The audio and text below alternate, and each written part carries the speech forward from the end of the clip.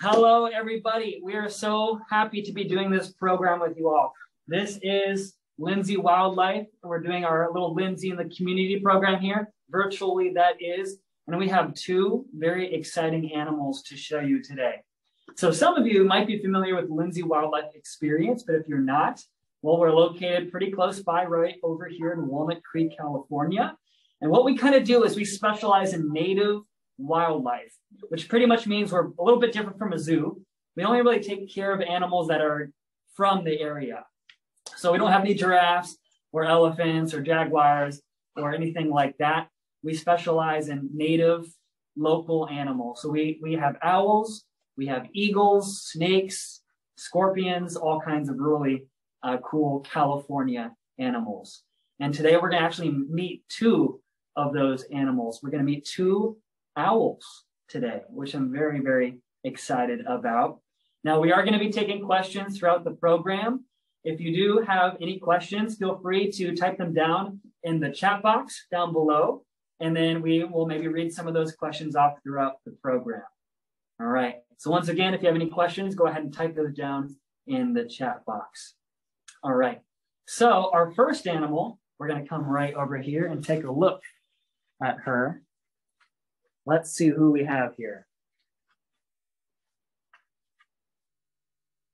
She might take a moment to come out. Sometimes she needs to adjust and be like, what's going on here?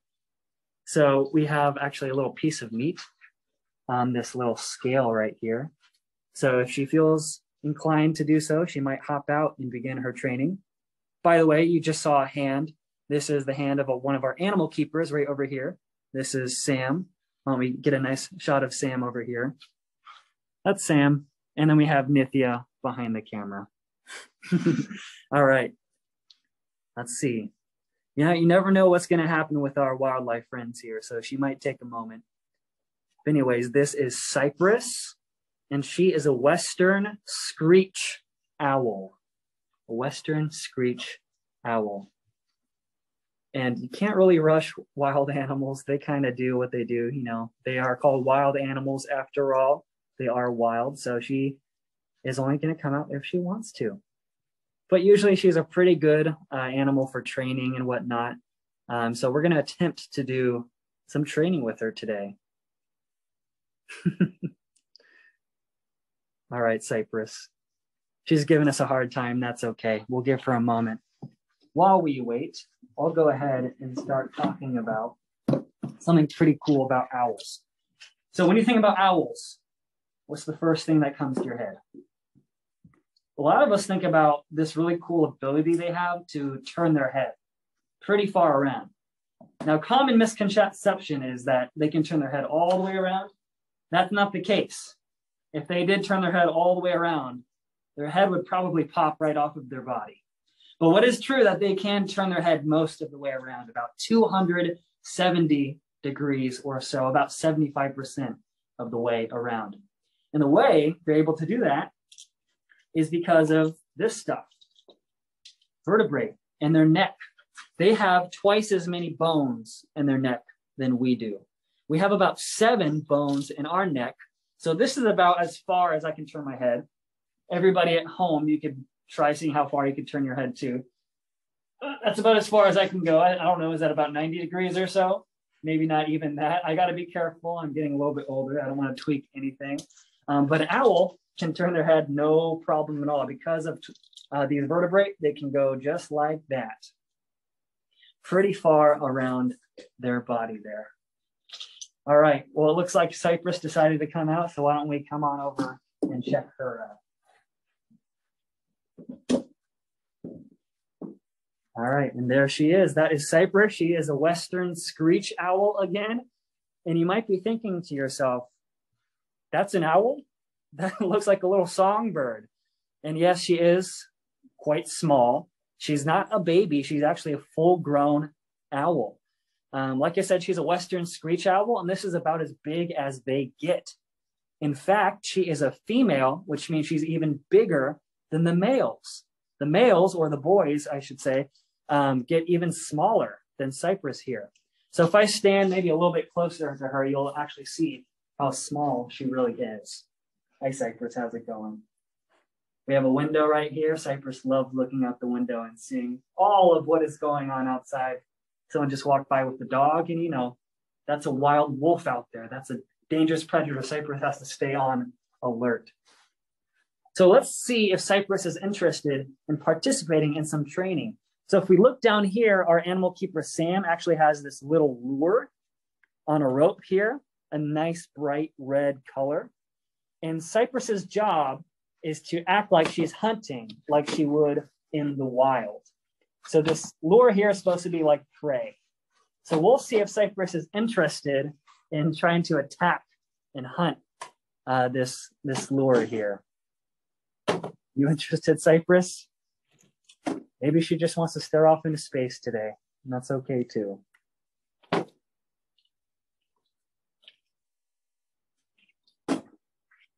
Well, maybe.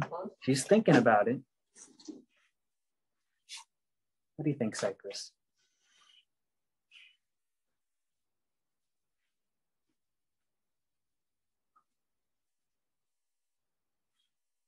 Like I said, she's a wild animal, so she doesn't always want to participate, and that is totally okay. But we are trying to mimic some natural behavior here. She is a hunter after all, so she's going to be out there in the wild hunting a number of things. You know, their number one favorite dish is probably mac and cheese. They might eat some Fruit Loops on occasion. Well, you know what? Actually, my friends, I think I'm thinking of what I like to eat. My mistake. A Western screech owl like this one likes to hunt rodents mostly. They like to eat little tiny mice. They might eat a nice vole, maybe even a larger thing on occasion, maybe even another bird, maybe a reptile if it's out at nighttime, and sometimes even insects.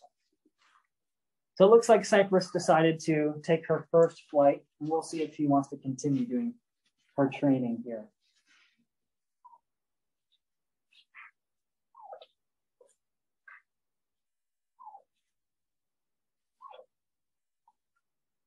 And she's going for it for sure. We'll see if she can grab onto that lure.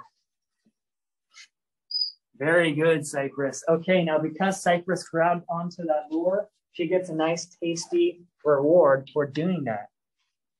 And it looks like she definitely wanted to take that nice piece there. Well, Sam, what is Cypress eating today? Mice. All right, she's getting some nice, delicious mice today. That is one of the main things we feed her at Lindsay Wildlife Experience, but you know, we do feed her a number of other things. We'll give her some pieces of rat sometimes. Sometimes we'll give her some insects, some beetles, all kinds of good stuff. I'm sure everybody at home has tried a mouse before, like Cypress. Is that right? Probably not. I've never tried a mouse myself. I probably never will, but Cypress, that's her favorite food. And as you can see, she's very eager to get that piece of mouse there. Wow, good job, Cypress. So even though she is small, she is definitely mighty. I don't know how well you can see, but she has these razor sharp talons on her feet there. And the reason why she's able to grab onto that lure so tightly is because of those really sharp talons. She's quick too. Let's watch how quick she is.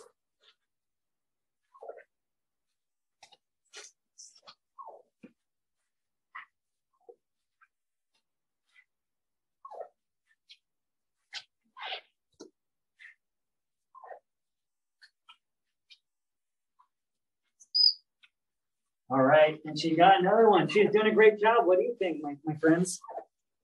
I think so. All right, does anybody have any questions yet about Cypress? Do we have any questions down in the chat box? Not yet.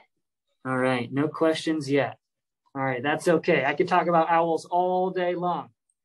So are we all done with that? Actually, a quick question about what gives her the name Screech, as in screech owl? That's a fantastic question. Why are they called screech owls? Well, you know what? I don't know, because these owls actually do not screech at all. They do this little trill noise. And if we listen very carefully, Cypress is actually making some noises. Let's see if we can hear them.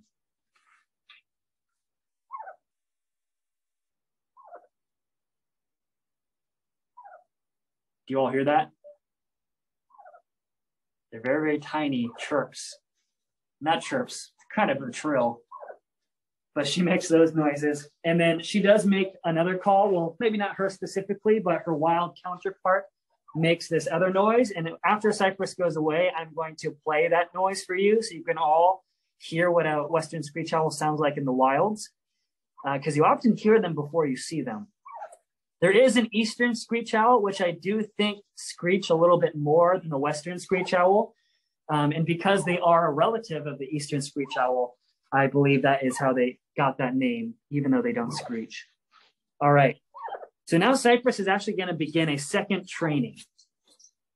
So you'll notice she actually just flew over to this little rock-looking thing here. What we're doing is some sound training. So on this little rock, or inside of this rock, is a speaker. And Sam is actually playing the noise of a mouse inside of this speaker. And Cypress's job is to listen to that mouse noise and fly to it as if she were hunting a mouse in the wild. So I'm going to go ahead and place it to a new spot. How about we come over here, Nithya? And we put this speaker right here. Let's get a good shot of Cypress getting onto the speaker there.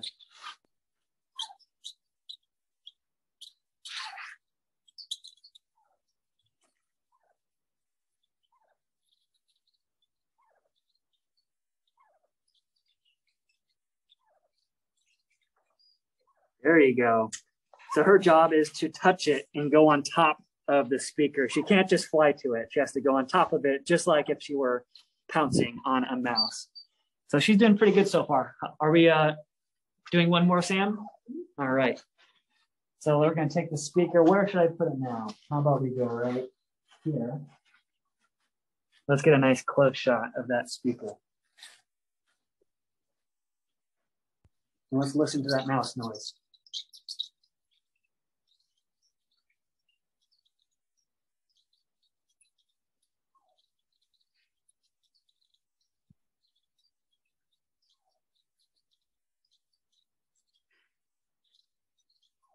Cypress is up here. Let's go ahead and look at her up there. Right up there. And she may be done with her training. She's going to let us know.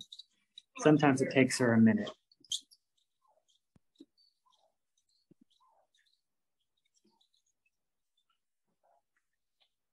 Want to try one more time, Cypress? Let's try again.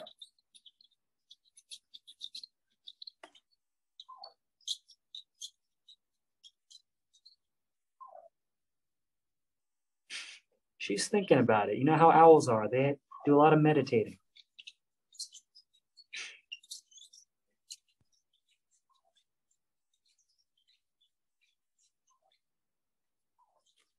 There we go. Need to go on top of the Cypress.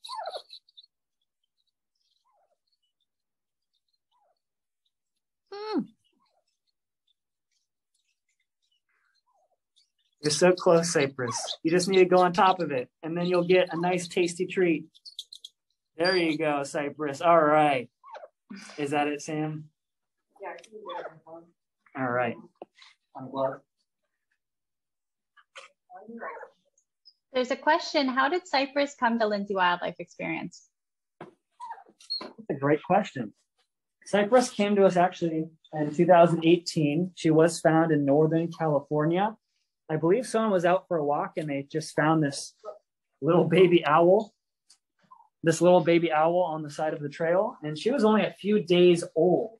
She was definitely not at an age where she should be by herself. And no one was able to find a nest or the parents of Cypress. So Cypress was brought into a wildlife hospital. And then she was raised with some other screech owls. Now, unfortunately, when it came time to return Cypress to the wild, we found that she was too attached to the caretakers that she had at that hospital. And because of that, because she was getting fed and cared for, she would not be able to do so well in the wild.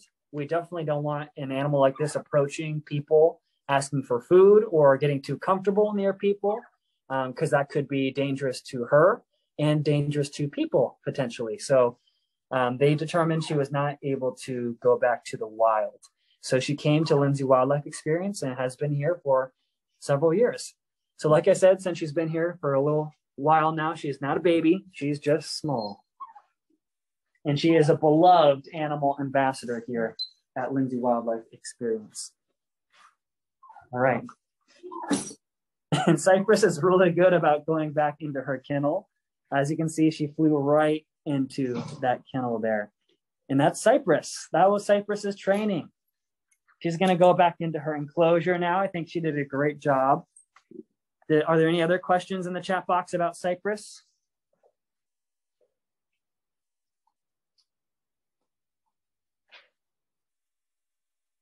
Any other questions?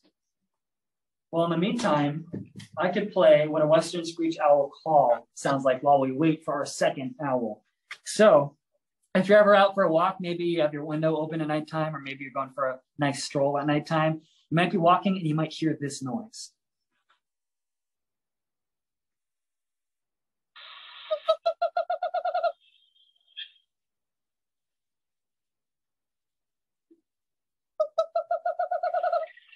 And that is a Western screech owl. As you can hear, that wasn't really screeching, it's more of a that was a terrible impression, I'm sorry. But you sometimes hear that at nighttime, and I'm always able to hear that. You're like, oh, there's a Western screech owl somewhere. I've only seen a Western screech owl once. I saw a family of Western screech owls one time. I almost never see them. I almost always hear them rather than seeing them. So keep your ears peeled, or ears open, I suppose, and you might be able to hear a Western screech owl near you. Were there any questions in the chat box? No, I don't see any. All right. Well, if there are any other questions, feel free to put those in the chat box. But while we wait, I'll show you a couple more cool things about owls here. So I was talking about this head turning ability here, right? They're able to turn their head around. Now, some people might ask, why are they able to do that, but other animals can't do that? And it's because of those vertebrae, but they need these extra bones in their neck because they can't look around with their eyes. So if you want to try this at home, you can try it with me. So if I look right into the camera, I have this really cool ability to look. If I keep my head still, I can look up and I can look down. I can look left and right without moving my head. Owls cannot do that. They cannot move their eyeballs at all. In fact, their eyes aren't really eyeballs at all. They're really large eye cylinders, pretty much. So their eyes are kind of locked into their skull. They're so big that if they were flying around, they would juggle around in their heads if they were just loose. So they're locked into their skull. And because of that, they can't move their eyes. But it's dangerous to not be able to move your eyes around. So they have evolved that ability to turn their head around. Pretty cool. Their eyes are so big compared to the size of their body that if we had the same size of eyeballs compared to the size of our head, our eyes would be about this big. Pretty ridiculous, huh? But that's just how big their eyes are. And we can really see how big owls' eyes are with our next owl right over here. Why don't we come take a look?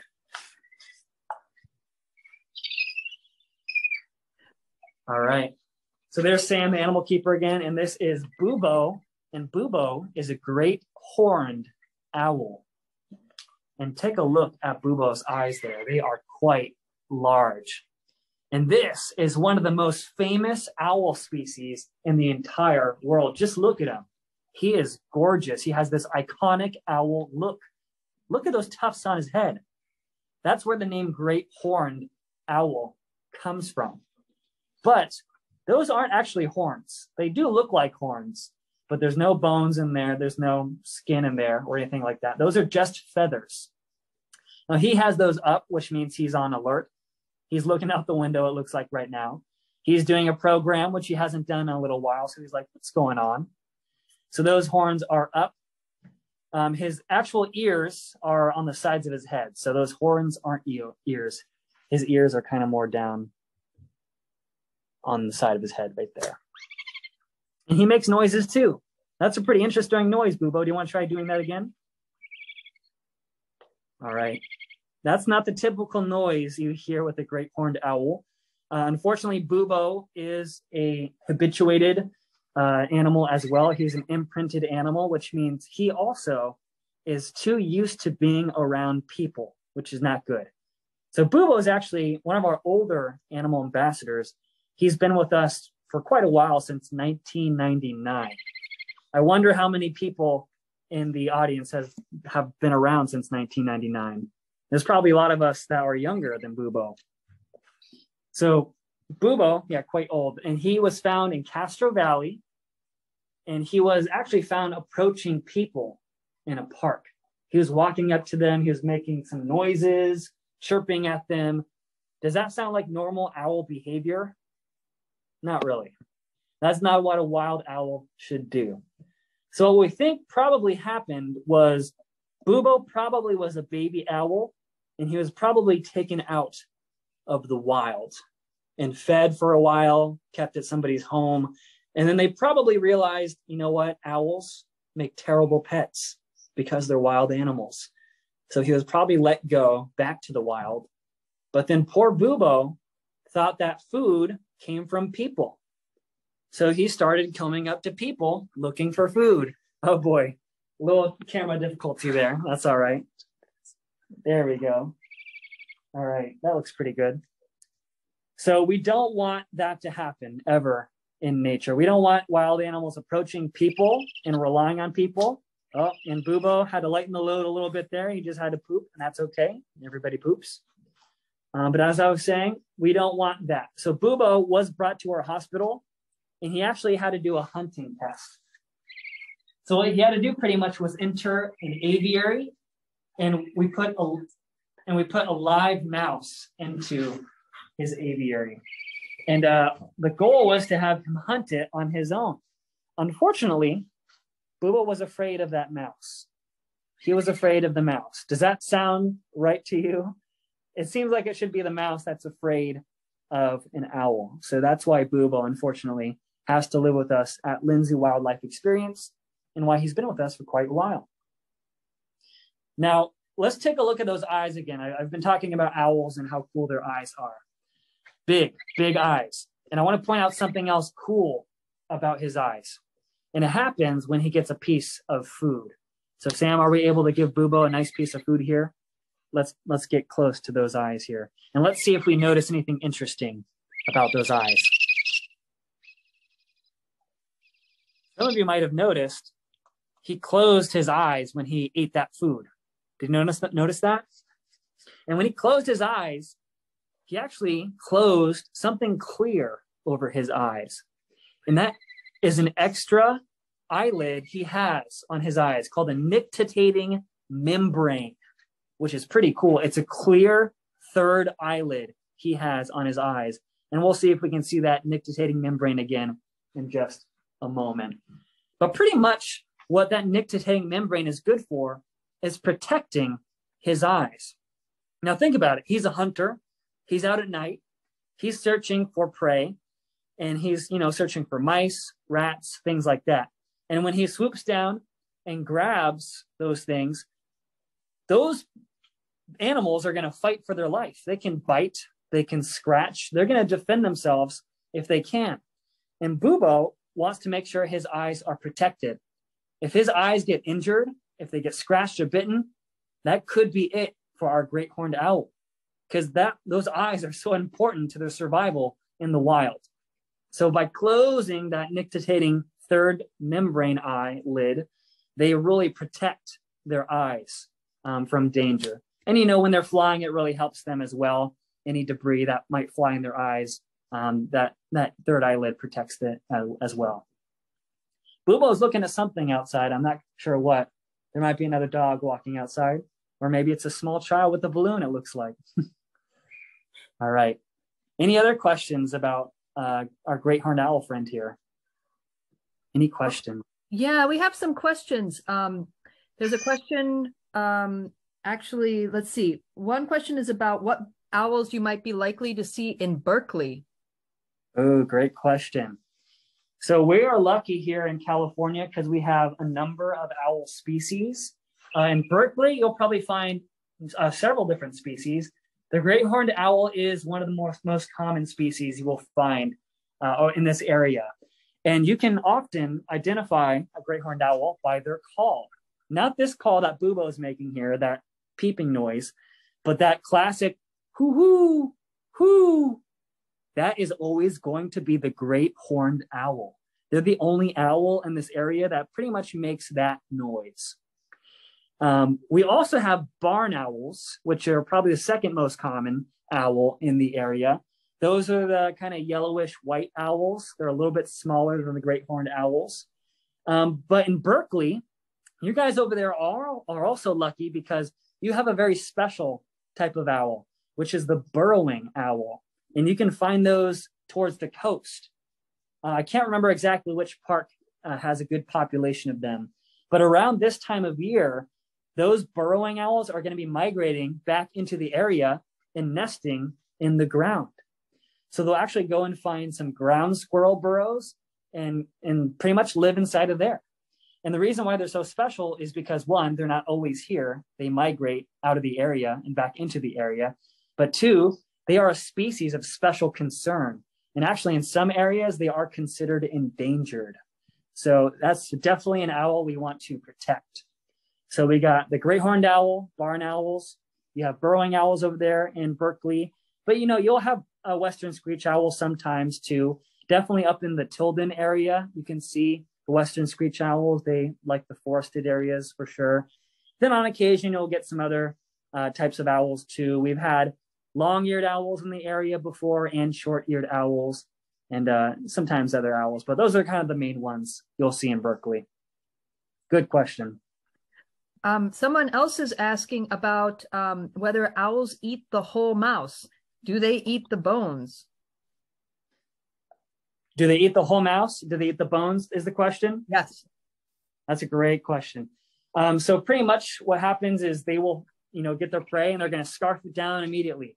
For Bubo, since he's a big owl, he can sometimes just swallow a mouse whole without, even ripping it up. For some smaller owls, they're going to have to rip up their prey, but they will, in fact, consume the bones. But what happens is those bones and the rest of the body of the prey will go into the system there. And then what happens is something some of us are familiar with, and that is owl pellets. So the meat will be digested in the owl system, but the fur, the bones, and the feathers, if they ate a bird, cannot be digested. So they will then regurgitate those things they can't digest into a little pellet.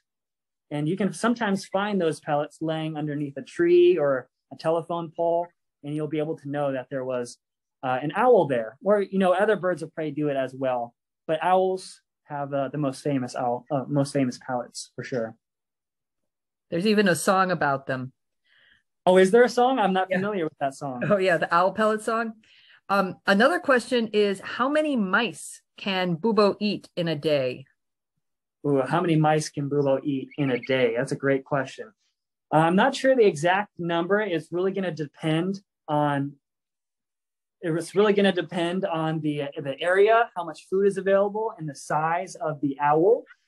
He is a male, so he is a little bit smaller. The females are a little bit bigger. They might be hunting more. But, they're going to try to go for multiple rodents a night, maybe 3, maybe 4, maybe even more, maybe less, depending on the situation. Okay. And then one last question. Someone is asking why the owls are awake. Why the owls are awake? That's a great question.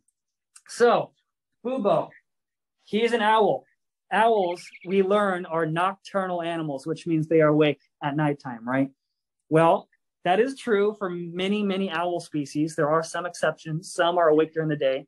The reason why Bubo is awake right now is because his food is out at this time of day. So because the animal keepers come during the daytime, Bubo has adjusted his schedule to when his food comes out. And that is okay with him because as long as he gets his food, he's okay. So normally they come out at nighttime because, that's when a lot of rodents are coming out. But since Bubo gets fed in the daytime, he's okay with being awake in the daytime. Any other questions?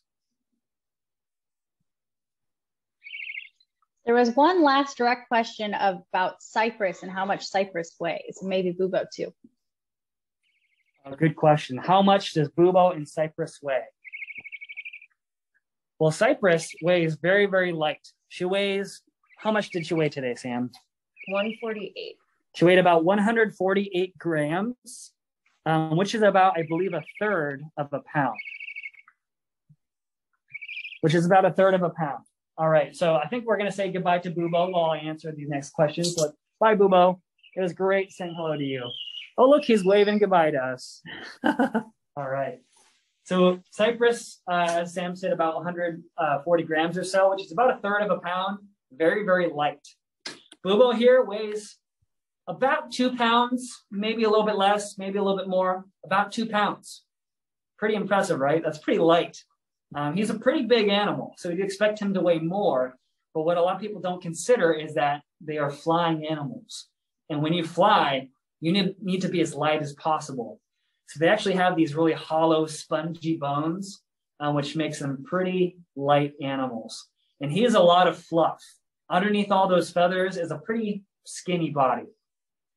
So you'll find that with a lot of flighted animals. In fact, the heaviest flighted bird, I think, is only about 40 pounds. Pretty impressive. A lot of scientists think that's the reason why birds don't have teeth either, is because teeth are just extra weight in the body. So if you lose teeth, you have less weight and the better capability to fly. All right, any final questions? Yes, I think we have one last one. How many owls are living at Lindsay Wildlife right now? How many owls are living at Lindsay Wildlife? Let's see. We have Bubo, we have cypress, we have a barn owl, and we have a barred owl. So what does that make that? Is that 4? Am I missing any? I think that's all of them. I think we have 4 owl species at the moment. We've had more in the past. Some have passed away due to old age. But we love our owls here at Lindsay Wildlife Experience. We're very well known for our owls. In fact, our logo is an owl. If you look at that, that's supposed to be a barn owl head right there. So we've had a burrowing owl in the past. We've had a great gray owl in the past, very, very regal looking owl. But right now, I think we just have 4. Yeah. Right. We have just 2 last questions. Is it possible to get those? Sure. Sure. Okay. We have a question about the head feathers. I guess on Bubo, what are those head feathers for? That's a great question.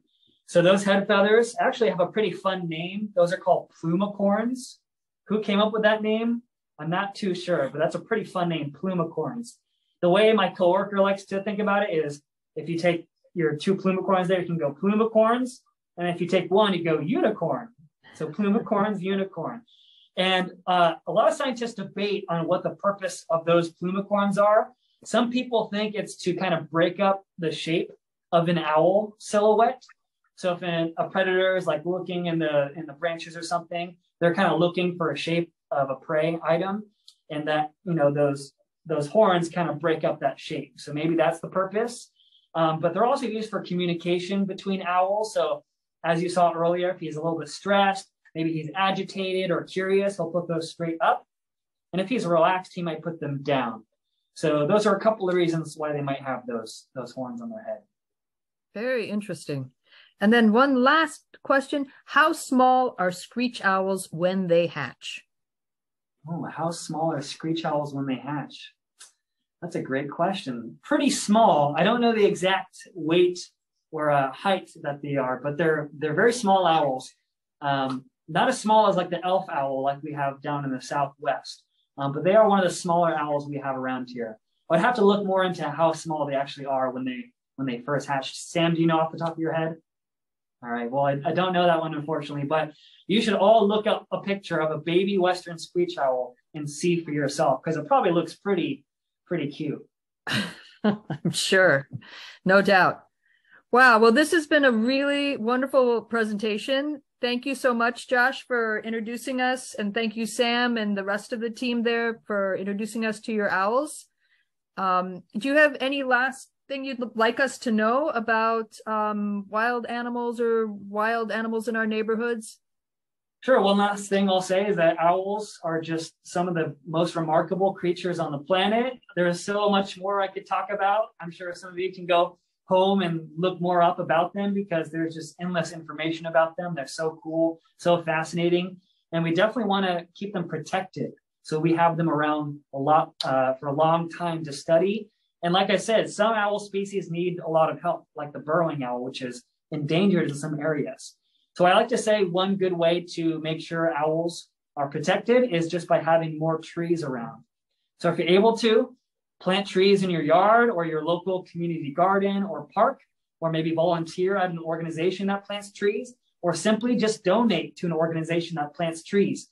Because simply by planting a tree, you're creating habitat, you're creating more oxygen, or absorbing more carbon dioxide. Planting a tree, there's nothing bad about it. There's so many good things, so many benefits to planting a tree. So something as simple as that can really help out owls and many other animals. Thank you so much. All right, everyone. Let's give it up for Lindsay Wildlife. Hooray! Thank you so much, everybody. Wonderful. All right. Take care, everyone. Bye-bye.